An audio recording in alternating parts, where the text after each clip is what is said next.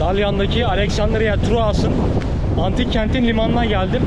Şu an sesim duyuluyor mu bilmiyorum. Çok fazla rüzgar var. Liman surları. Evet, hemen arkamda granit sütunları var.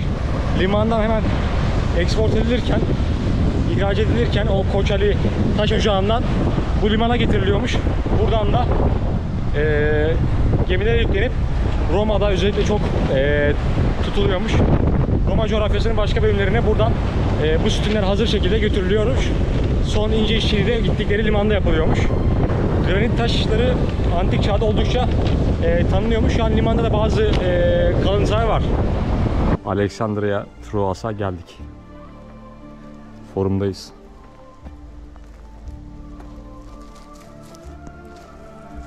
Forum çeşmesi eski hali buymuş. Şimdiki hali böyle, sadece yuvarlak temeli kalmış. Burası da podyumlu tapınağı, katmanlı segmentli tapınağı. Alexandria Troas. Büyük İskender burayı M.Ö. 334'te İlyum'u Troya'ya ziyaret ettiğinde buranın terk edilmiş küçük bir tapınağı bulunan yoksul bir köy olduğunu görmüş ve buna üzülmüş. Ölümden sonra generallerinden biri M.Ö. 310'da Antigonos burada Antigenia isminde bir antik kent kurmuş. Ve ondan sonra onun düşmanı Lysimachos, yine İskender'in generallerinden, burada ismini değiştirerek Antigonia'nın Alexandria ismi vermiş. Roma dönemine girildiğinde İmparator Augustus'un emriyle, Caesar'ın emriyle burada büyük bir kent kurulmuş. Emekli lejyonerler, emekli veteranlar, askerler buraya yerleştirilmiş ve nüfusu buranın Roma döneminde 100.000'e kadar ulaşmış. Ve o zaman Roma'nın en doğusundaki metropol burası olduğu için buraya da çok ayrıca önem verilmiş. Bu kentte diğer Roma kentleri gibi Roma yasalarına göre yönetiliyor. Doğanlar Roma vatandaşı sayılıyor. Ayrıca bazı vergilerden de muaf sayılıyorlar. Bu o dönem için büyük bir ayrıcalık. Tüm bunlar kentin dediğim gibi zenginleşmesini sağlamış. Dünya nüfusu 2000 sene önce 40 milyon dersek buranın 100.000 nüfus olması epey büyük. Dönemin en büyük metropollerinden birini arasına girmiş Alexandria Troas. Ancak Roma'nın zayıflamasıyla imparatorluk 1. Konstantin emrine geçiyor ve Konstantin de yine İlyon gibi burada bir başkent kurmayı düşünüyor ama daha sonra kararını İstanbul'dan yana kullanıyor ve oraya başkent yapıyor. Gayet güzel korunmuş. Hemen arkamda da bir tane dor sütunlu bir tapınak var. Şu an yıtık, hala bunu dikmemişler ama bunun gerek yivlerinden gerek ağaç tarafından şu ahşap kiriş deseni verilmiş yerlerinden ve sütun başlığından bunun dor tapınağı olduğunu anlayabilirsiniz. Şu an hala yerde, bir gün kaldırılmayı bekliyor. Burada yeni bir açma var. Burada podyum tapınak var. Burada antik Yunanca bir kitabe var. Ve diğer kentte bulunan diğer mimari öğeler burada sergileniyor. Troya Müzesi'nde de görmüştük. Bu podyumlu tapınak aslında Roma'daki o büyük Pantheon'un mimarisiyle özdeşmiş. Bu podyumlu tapınak. O bakımdan da ayrıca bir önemi var. Aynı zamanda hemen ileride Atticus hamamı var. Herodes Atticus bir Roma valisi ve bir senatörü. Ve o Atina'daki ünlü Herodos Atticus, Akropolis'in yamacındaki ünlü Herodos Atticus tiyatrosuyla da biliniyor. Mimariye çok meraklı biri. Yine burada bir hamamı var. Ve bu hamam bu bölgedeki, Anadolu'daki en büyük Roma hamamı diyebiliriz. Herodes Atticus hamamı da bu etrafımı saran hamam. Anadolu'nun en büyük hamamı. Bugün günümüzde birkaç kemeri ayakta ama zamanla ne kadar haşmetli olduğu belli. Daha iyi korunmuşları Hierapolis'te, Babakale'de var, Ankara hamamı var. Arkamda her yer moloz biliyorsunuz. Reis dediğimi bekliyor. Şu gördükleriniz hep molozlar. Peki böyle yerleri gezdiğimiz zaman şunu düşünebiliriz. Bir arkeolog burayı gezdiği zaman bu molozlardan nasıl çıkarım yapıyor? Burası kaç katlıydı, nasıl bir yapıydı vesaire. Demin doğru tapınağını göstermiştim, o yivlerinden, ağaç dalından, sütun başlıklarından, her şeyinden, hatta kaidesinden biz bunun ne tarz bir tapınak, hangi döneme ait olduğunu çıkarabiliyoruz, tahmin edebiliyoruz. Ama aynı zamanda örneğin moloz yanında böyle basamaklar varsa ya da çok fazla moloz varsa, böyle çatı yanmış kirişler varsa, tahtalar varsa biz onun aslında en az 2 katlı bir yapı olduğunu söyleyebiliriz. Bu tarz çıkarımlar rahatlıkla yapılabiliyor. Bir de burada şunu söyleyebilirim. Eğer antik kentlerin dışında, surların dışında, devasa surları da var buranın. surların dışına taşmış eğer yapılar görüyorsak, büyük yapılar surların dışındaysa, kent çok büyüdüyse biz buna aslında direkt Roma yapısı diyebiliyoruz. Çünkü o Pax Romana, yani Roma barışı, Pax Peace, Roma barışı döneminde artık surlara ihtiyaç olmadığından, şehirler surların dışına taşabildiğinden Roma'nın sağladığı huzur sayesinde böylece surların dışına yapılar yapılabilmiş. Yani halkın güvenlik kaygısı bir tarafa konmuş, daha çok işlevlilik ön plana çıkmış.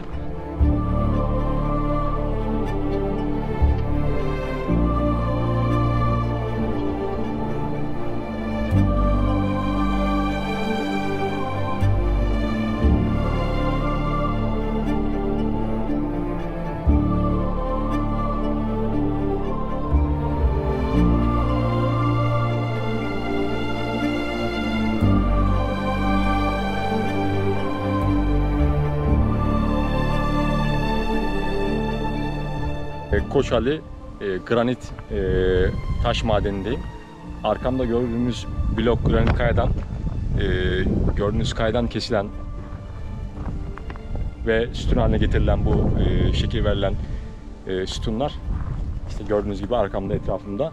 Bu bölgenin Kestanbol granitinden yapılan sütunları Süleymaniye Camii'nde, daha önce işte Ayasofya'da, ondan önce Perge Antik Kenti'nde, Efes'te, San Marco Bazilikası'nda, daha birçok Roma ve İstanbul yapısında kullanılmış.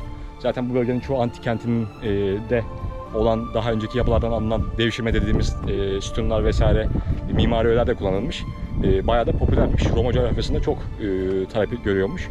Bu Koçali taş ocağından Aleksandriya Troas'ın limanına, onu daha önce gitmiştik sabah.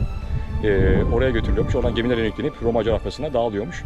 Zaten dağ, tepe, her taraf burada granit. Burada arkada gördüğünüz gibi zaten buradan oyulmuş aletlerle.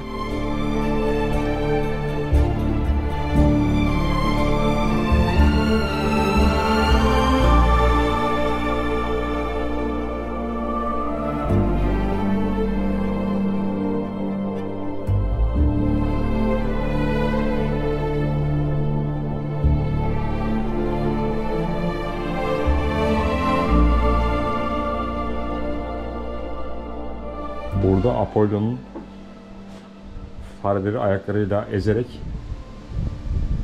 cezalandırması canlandırılmış. Apollon Smintheion kutsal alanına geldik. Burası bir antik kent değil, bir kutsal alan. Yani tapınağın olduğu, arkamdaki tapınağın olduğu, Apollon tapınağının olduğu, işte sadece rahiplerin bulunduğu, yılın belli günlerinde buraya gelip festivallerin yapıldığı bir kutsal alan. Tıpkı Likya'daki Leto'nun, bir antik kent değil de Leto'nun, Tanrıça Leto'nun kutsal alanı olması gibi. Bu bölgedeki antik kent Hamaksistos, orada yaşayanlar fareye taparlarmış efsaneye göre. Ve Apollon'a da burada Apollon Smintheion lakabı takmışlar. Tapınağa da o ismi vermişler. Çünkü Troas'ta yaşayanlar eski Troas dilinde, Troat dilinde fareye Sminthos derlermiş. Burada beyaz farelerin tapınağın altında yuvaları varmış. Burada fareleri koyarak şurada canlandırmışlar. Bunda bir restorasyonunu yapmışlar. Tapınak restorasyonu bayağı bir yeni gibi olmuş ama daha önce geldiğimde böyle değildi. Aynı zamanda Smintheus burada çiftçileri farelerden, çekirgelerden, diğer haşerattan koruyan bir tanrı olarak da bölgede karşımıza çıkıyor. Tapınak İyon stilinde olup M.Ö. 150 yıllarına tarihlendiriliyor. Tapınağın en dikkat edici yanı ise kabartmaları ve frizleri Homeros'un İlyada destanından izler taşıyor. Oradaki Troya Savaşı'nda anlatılan hikayelerden betimlenen frizleri bulunmuş burada. Smintheion'un frizlerindeki İlyada'da geçen sahnelerden bir bölüm.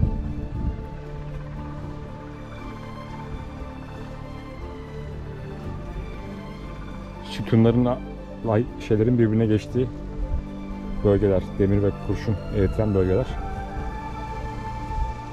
Açıkça izleri belli. Daha önceki videolarda anlatmıştım bunları.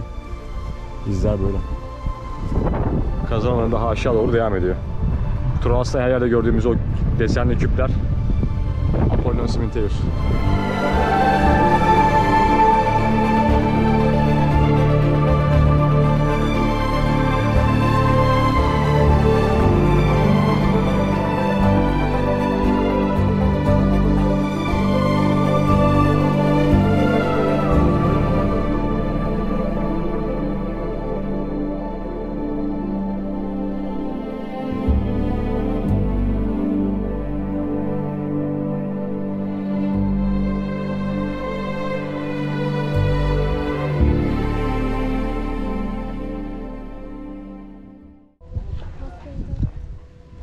Asya'nın en batı ucu Babakale'ye girdik.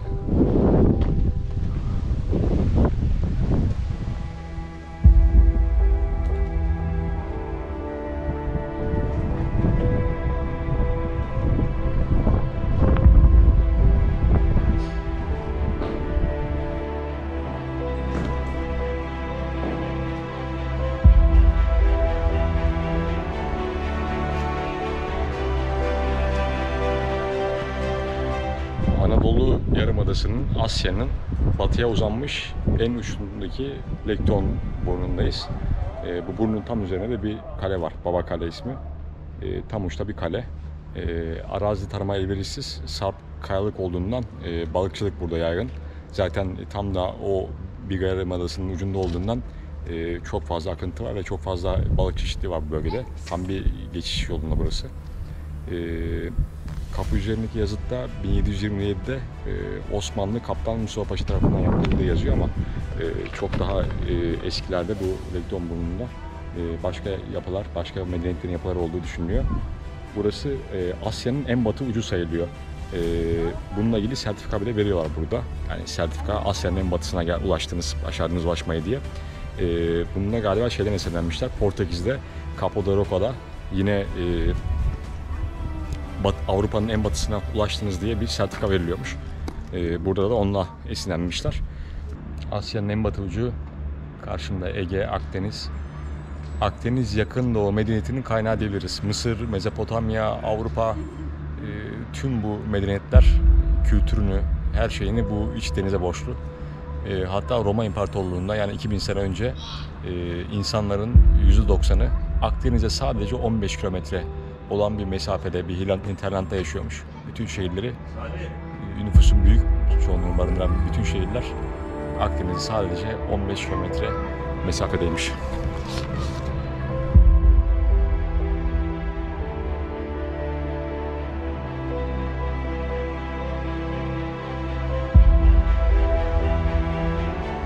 Hemen yolun kenarında Ayde'de Balık diye bir yere geldik.